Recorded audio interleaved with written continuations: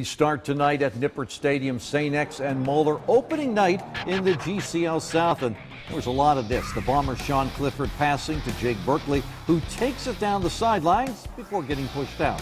Certainly the big crowd liked that, as they did when wide receiver Lewis Raines got the handoff. He picked up some good yardage as well.